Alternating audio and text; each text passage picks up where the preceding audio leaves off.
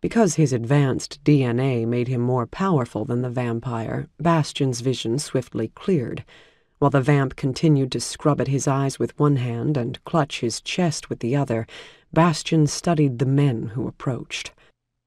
All were garbed like special ops soldiers and carried much of the related weaponry, with one notable addition.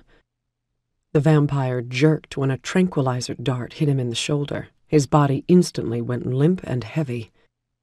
Still using him as a shield, Bastien zeroed in on the soldier holding the tranquilizer pistol.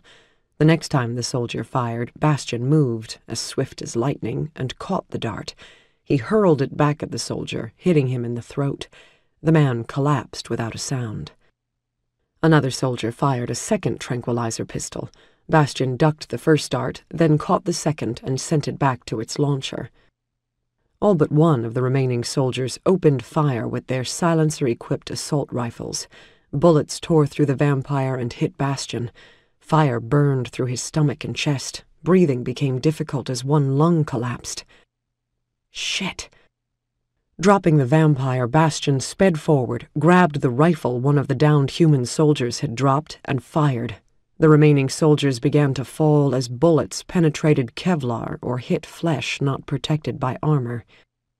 Despite his attempts to evade the darts, Bastien felt a sharp sting in his neck. His knees weakened. Alarm surpassing pissed off, Bastien put on a burst of speed, circled the building, and came up behind the soldiers. He grabbed the first one he met, dragged him back against his chest, and sank his fangs into the man's throat, siphoning as much blood as he could into his veins to dilute the drug he could feel steadily sapping his strength and to aid the virus in repairing his wounds. Yanking the tranquilizer pistol from the soldier's hand, Bastien fired at the others as they turned to fight anew. Every human fell, eventually, and every one of them died, either as a result of bullet wounds or being tranked with a drug too strong for their systems to handle. Bastien dropped the soldier he had drained. The campus around him tilted and rolled. Staggering, he struggled to remain upright. A loud clatter disturbed the quiet. Bastien glanced down at the tranquilizer pistol that had fallen from his hand. Had he meant to do that? Noticing a dart protruding from one thigh, he yanked it out, then removed another he found in his arm. A steady pat, pat, pat drew his gaze to the blood dripping onto the ground at his feet. How many bullet wounds had he incurred?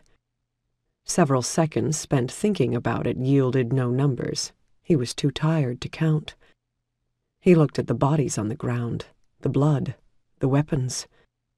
Maybe somebody should clean up this mess before... He frowned. Wouldn't something bad happen if this shit wasn't cleaned up?